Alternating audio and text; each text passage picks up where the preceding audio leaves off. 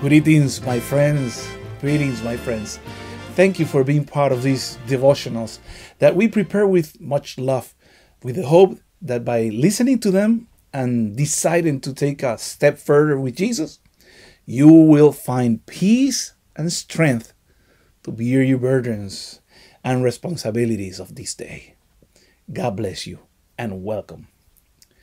Today I'm going to share a portion of the Word of God that you can find in 1 Kings chapter 18. There we witness a dramatic showdown between the prophet Elijah and the prophets of Baal on Mount Carmel. These passages highlights the stark contrast between the one true God and false idols, and serves as a powerful reminder of the unwavering power of faith to the real God. Imagine this scene. Elijah boldly challenged the people, saying, "How long will you waver between two opinions? If the Lord is God, follow him. If Baal is God, follow him."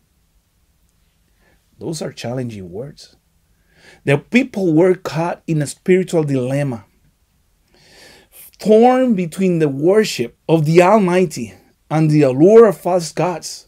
Elijah's challenge resonates with us today, urging us to make a choice and commit wholehearted to the one true God.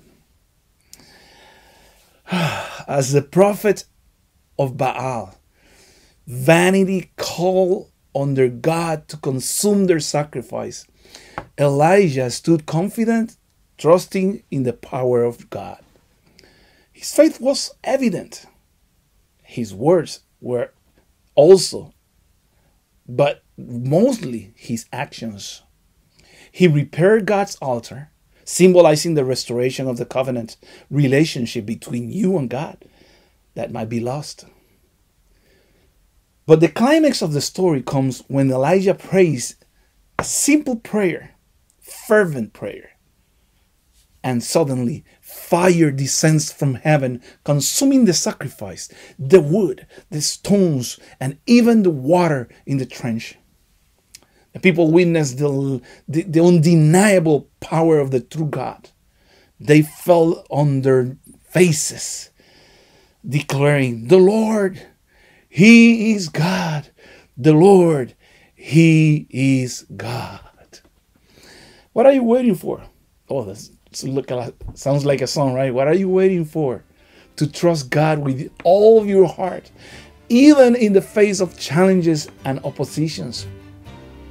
Elijah's trust in the Lord's power moved him to take bold actions, and God manifested His glory in a miraculous way. This is, this is a complex world. Our lives are sometimes complicated. I invite you to stand firm in your faith in Jesus. Choose to follow the one true God.